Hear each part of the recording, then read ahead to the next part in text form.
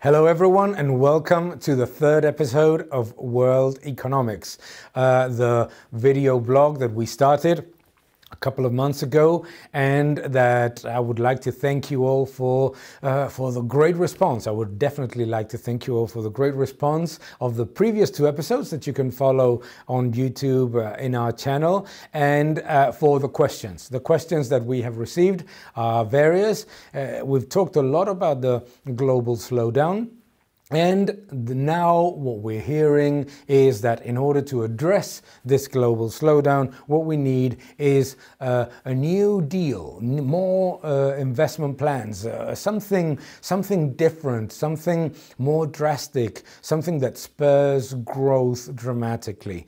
And this new Green Deal that we keep hearing about is obviously one that looks very appealing. It looks tremendous. It looks like something that can really change things. Let's start by talking about the slowdown. What is the problem of the slowdown? No problem in the slowdown.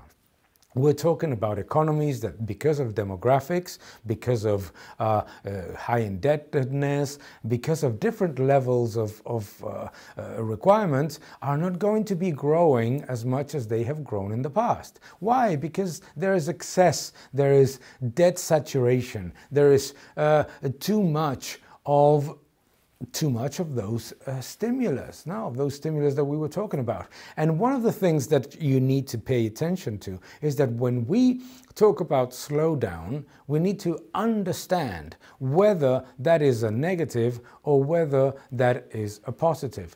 The economy is not showing any sign that the private sector is not investing as much as it needs. There is absolutely no evidence whatsoever that there is lack of investment. There is only lack of investment based on the idea of what central planners would like companies to invest. And there is only lack of investment compared to what? When the global big entities talk about reduction in the growth of investment, they are always looking at 2007 as the starting point. So they say companies are investing less than in 2007. And consumers are spending less than in 2007. Hold on, 2007 is not a place to look at to measure, because it was a bubble. So what we cannot do is to think that current levels of expenditure, current levels of investment are abnormally low, thinking that normal was 2007. That is the first thing. This lack of understanding of the dynamics of the global economy also leads central banks to believe that the problem is liquidity. The Eurozone problem was never of liquidity. At the beginning of QE, there was 125 billion of excess liquidity in the European Central Bank. It is now 1.8 trillion. So it is not about injecting more liquidity in the markets. Interest rates are at zero. The Eurozone slowdown has started and accelerated at the peak of monetary stimulus, with massive liquidity injections and with very, very low rates. So it is not about low rates. It is about general investment conditions.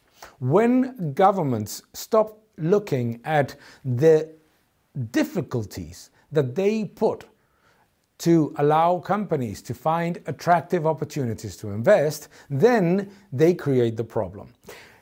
The reason why companies may not be investing as much as central planners would like them to is not because of lack of stimulus. It is not because of lack of government spending either. We have massive government spending, incredible deficit spending in the US, in the Eurozone, in China. We have massive already set up global government spending. So, when they talk about the New Deal, New Deal, what are they doing? First, overestimating the previous New Deal. The New Deal, when it was set up by the Roosevelt administration, what it did was prolong the Great Depression for 6 years by introducing protectionist measures, by introducing more rigidity, by putting more spending and malinvestment into the economy. So much that in any case, the level of government spending and the size of government at the time was not even comparable to today. We cannot talk about a New Deal when government spending is already between 40 to 57% of the GDP of most of the leading economies. We cannot talk of a New Deal when the governments are already deficit spending trillions of dollars every year.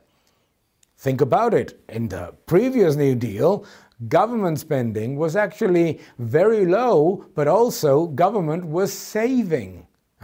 Not defending the New Deal, but this has absolutely nothing to do with lack of government spending. This has all to do with excessive government spending, what we're seeing right now. Slower growth because of massive levels of debt because of a chain of stimulus programs country by country. The slowdown in China is very evident. It is not because of lack of stimulus. Since 2008, it has been year after year adding more liquidity, adding more investment, adding more government spending into the economy. It is basically saturation of the excess. So when we look at this idea of a New Deal, of these trillions of dollars needed for the green economy and all these fantastic numbers that we hear, think about one thing. If the real economy needed those trillions of dollars in investments, and those investments would be fantastic for growth and tremendous for to address the needs of consumers, of industries, why are they not being undertaken by the private sector? They would be. The private sector would be implementing, and by the way, it is. The private sector is implementing those investments today. What it is not doing is investing in white elephants. This is a big difference. And this is the important factor when addressing the risks of these massive ideas of what governments need to spend. Is that the government doesn't have better or more information about what the economy needs. More importantly, it has all the incentives to overspend, and more than all of those incentives to pass the burden to the next generation. So, technology, climate change action, all those green investments are already happening. They are not happening the way that interventionists would like them to, not because they are not happening and being productive, but because they are not inflating GDP the way that the governments would want them to. And if we look at what they would do if they implement these massive stimulus, we know what happens. We know that the Eurozone, we know that China gets into massive overcapacity and enters into a much weaker period of growth. Because when we talk about green economy, when we talk about everything that involves technology, innovation, etc., it goes precisely against what governments want, which is more control, which is more intervention, and which is inflating GDP. Technology, the green economy, innovation, disruptive technologies, all these things go precisely against what governments need in order to keep the inflation and growth targets the way that they want them. Not the way that we need them, the way that they want them.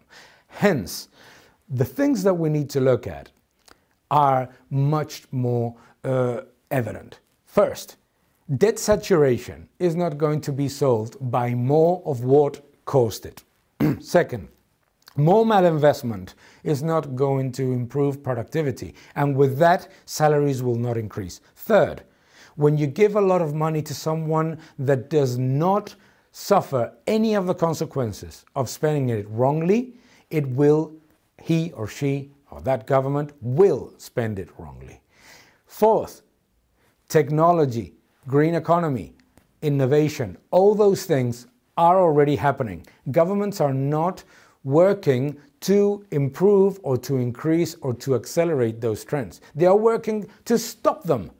The reason why governments want to place themselves as the solution of this global slowdown is not because the global slowdown is any problem, it's because they will generate a crisis from the global slowdown by spending a lot more, but they will pass the burden to somebody else.